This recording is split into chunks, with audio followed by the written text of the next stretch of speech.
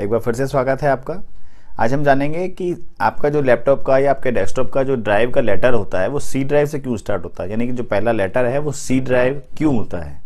मतलब आपने एक लैपटॉप परचेज किया या आपने डेस्कटॉप परचेज किया तो वहां पर जब आप हार्ड डिस्क देखते हैं तो उसका लेटर होता है सी बाय डिफॉल्ट।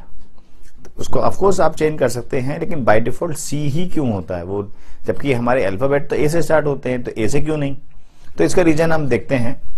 देखिए, आज के टाइम में अगर हम स्टोरेज डिवाइसेस की बात करें तो आप हार्ड डिस्क के साथ में बहुत सारी स्टोरेज डिवाइसेस यूज करते हैं। जैसे सबसे मेजर है पेन ड्राइव और मेमोरी कार्ड या सीडी, डीवीडी या और भी कुछ आपके मेमोरी का आपके मोबाइल की मेमोरी। लेकिन पहले के टाइम में, पहले के जमाने में ये सब चीजें नहीं होती थी। यानी हार्ड डिस्क के साथ में आप क्या यूज करते थे? Floppy disk. तो फ्लॉपी डिस्क के लिए फ्लॉपी डिस्क भी दो टाइप की होती थी, एक छोटी होती थी, एक बड़ी होती थी। तो जो छोटी होती थी सबसे, उसका साइज होता था 3.5 इंचेस, 3.5 इंच की होती थी, ए ड्राइव कहलाती थी वो। और उससे बड़ी होती थी एक 5.25 इंच की, यानी 5.25 इंचेस की होती थी, वो ड्राइव बी कहलाती थी। तो पहली ड्राइव हो गई, यानी पहली आपकी जो स्टोरेज का ड्राइव लेटर हो गया वो हो गया ए 3.5 इंच की फ्लॉपी के लिए, और 5.25 इंच की यानी 5.25 इंचेस की जो फ्लॉपी ड्राइव होती थी उसकी ड्राइव लेटर हो गया बी। और उसके बाद जितनी भी हार्ड डिस्क हैं आपकी या हार्ड डिस्क के पार्टीशंस हैं वो सी से स्टार्ट होते थे। तो अब क्वेश्चन अभी भी यही है कि अभी भी जब हम तो यूज कर नहीं रहे सी ड्राइव या ए ड्राइव या बी ड्राइव, तो अब क्यों यूज हो रहा है? अब क्यों अभी भी सी ड्राइव से ही आ रहा है? अब तो आना चाहिए ए ड्राइव से ही।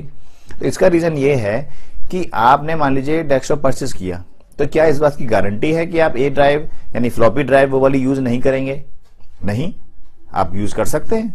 आप एक ड्राइव परचेज कर लाइए, उसके ड्राइव रीडर परचेज कर लाइए और आप ए ड्राइव यानी कि फ्लॉपी आप यूज कर सकते हैं। तो आपका जो मदरबोर्ड का जो आर्किटेक्चर है उसको नहीं पता कि आप यूज नहीं करने वाले हैं। अगर उस मदरबोर्ड को पता हो पहले से, यानी पहले से ऐसा इनबिल्ट फंक्शन आ जाए कि उसमें आपको ये पता चल जाए उसको कि आप ए ड्राइव यूज नहीं करेंगे, तो वहां पर वो ए ड्राइव आना शुरू हो जाएगा। लेकिन अभी उसको पता नहीं है, इसलिए सी ड्राइव लिखा रहता है। तो ये बेसिक रीजन है जिसकी वजह से वो सी ड्राइव से लिखा हुआ आता है। हाँ, ऑफकोर्स आप इसको चेंज कर सकते हैं ए ड्राइव या बी ड्राइव या जो भी और कोई ड्राइव। मुझे लगता है आपको ये जानकर अच्छा लगा होगा। इस वीडियो को देखने के लिए, लाइक करने के लिए, शेयर करने के लिए आपका बहुत बहुत धन्यवाद।